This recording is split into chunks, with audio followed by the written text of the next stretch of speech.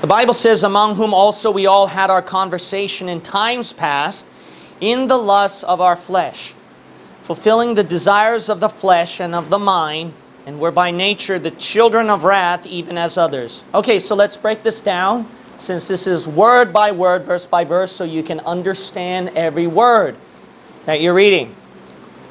Among whom also. So who is the among whom? It's, remember the context of verse 2, children of disobedience. Those were lost sinners. So among those lost sinners, also we, so meaning it includes us, including us, all had our conversation in times past in the lusts of our flesh.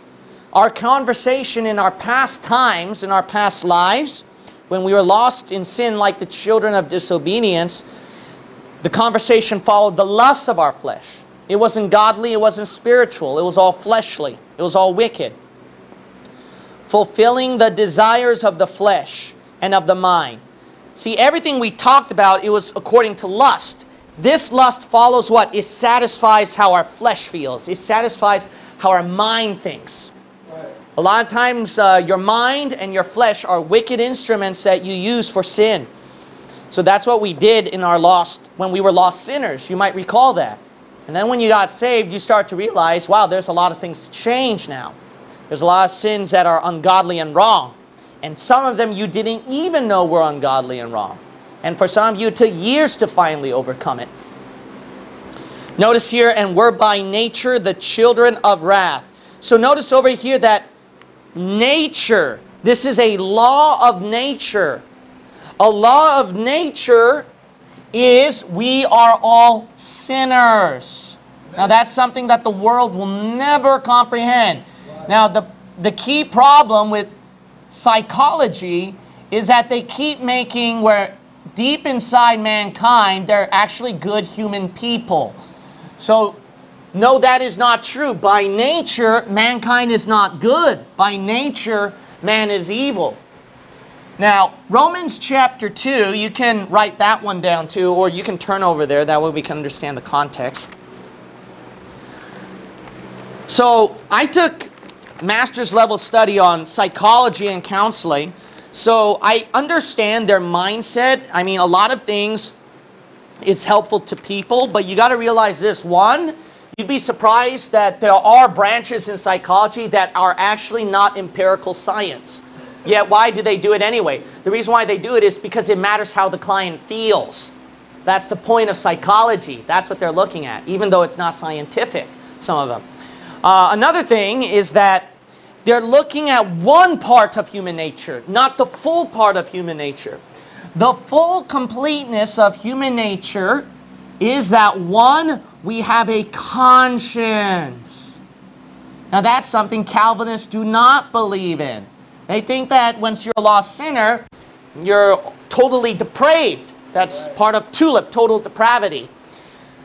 But they don't realize that, no, even wicked sinners do good things. See, that's where psychology kicks in all those good points. But for crying out loud, you're talking to some people who are just there for life, lifers, and then you give them all the counseling psychology, they just laugh at you. So what they underestimate is the wickedness of human nature. So by nature, we consist of two parts. That's what psychology does underestimates. That's what they fail to realize. So in this walk of life, what we are is the children of wrath, even as others. So even as others, meaning lost people, obviously. Lost people. So look at Romans 2. We do admit there is a conscience, and that's what the psychologists are hitting at. Psychology is study of the soul. See, because the word psych is actually not an English word. It came from the Greek word, psyche, or it means soul. And then ology is simply study of. So it's a study of the soul.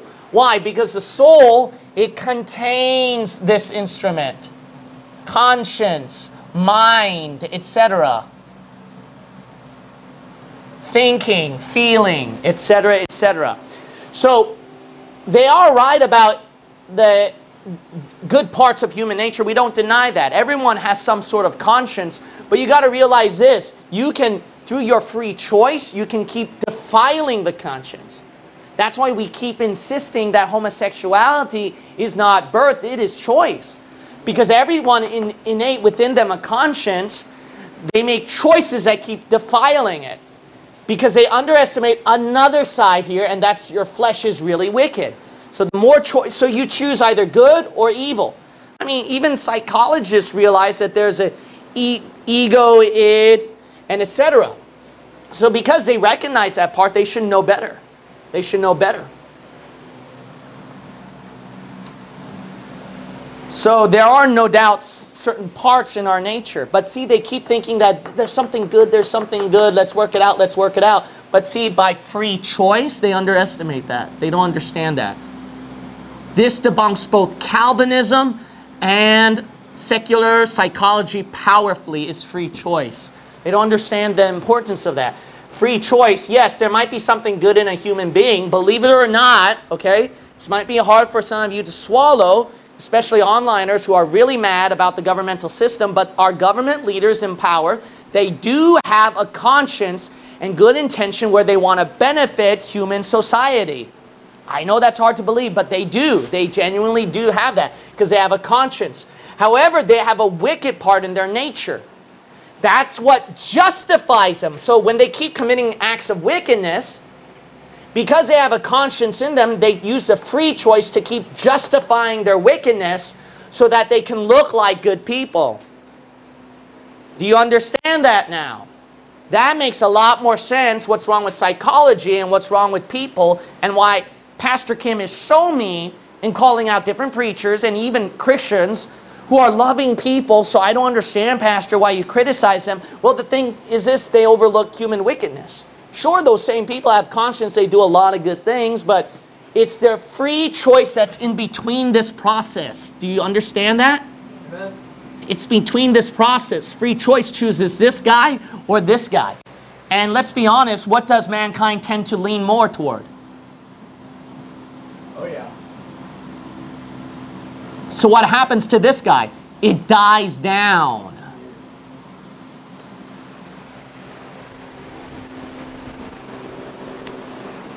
Now let's go back to our text here. Romans chapter 2. Let's understand this conscience thing. The Bible says at verse 14, for when the Gentiles which have not the law do by what? See that? Nature consists that. We don't deny that. Human nature has a conscience. It has something good like psychologists are aiming for. The things contained of the law, these having not the law, are a law unto themselves. Now let's go back to Ephesians 2. Ephesians chapter 2. So remember, the key problem with psychology is that, sure, they are aiming for good parts of human nature and they see it work with clients, but in order to debunk them fully is you got to explain to them, well, don't your clients have to make free choices after all your suggestions? They have to make the free choice of following your suggestions, the tips. And not only that, I mean, for crying out loud, not every client is a 100% case. And psychologists know that. Therapists know that. A lot of them just mess up because of wickedness. All right, now let's go back to Ephesians chapter 2. By nature, what? The children of wrath, even as others. Now notice this. Our nature is wickedness, and God calls this children of wrath. So, a lot of people don't realize that our very nature, even if they don't like it, you got to realize your nature is a child of the devil, whether you like it or not. Amen. Whether you like it or not, you're a child of the devil, children of wrath. Now, notice it didn't say children of love. You notice that? Yeah. The next verses, you'll see love. But over here, you got to understand that God's saying, nature, we're made to be wrath. Did you understand that? Why were we made to be wrath? The reason why is because we're all born from Satan's from Adam's fallen nature that was birthed from Satan himself. So all of us are born by nature with wickedness, and God reserves that for wrath. So, then that means it makes so much sense. Why would God send if He's the God of love, why would He send people to hell? Simple, because you're not a child of love, you're a child of wrath.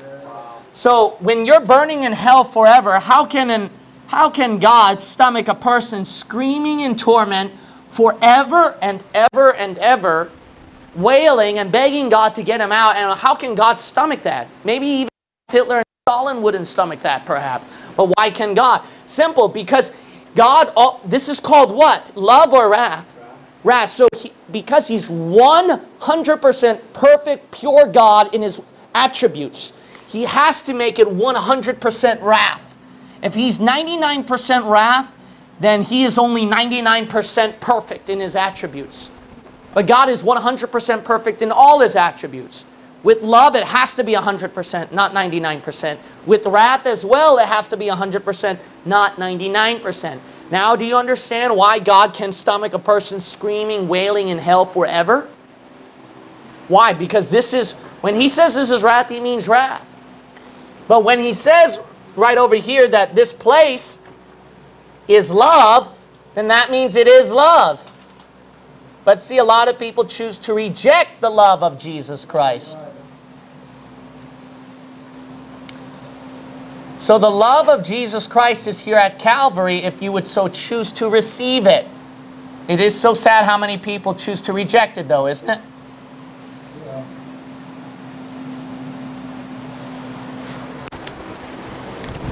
So this is your nature, and you're made to go there. But this is not where it's made, where it violates your free choice. See, that's what Calvinists think. They think that because you're a vessel of wrath, that you're made to be that there's no free choice involved. No, you can get out of there if you so choose this. If you so choose this, then you don't have to be here.